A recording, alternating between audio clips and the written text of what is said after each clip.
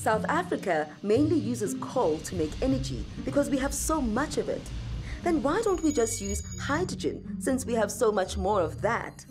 In fact, hydrogen is the most abundant element in the entire universe.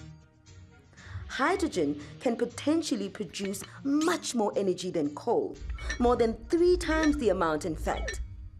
And if renewable energy is used to generate the hydrogen, then its production can be a clean and sustainable process. But that's one of its drawbacks, the fact that it needs energy to be produced, a lot of energy. This makes it quite expensive.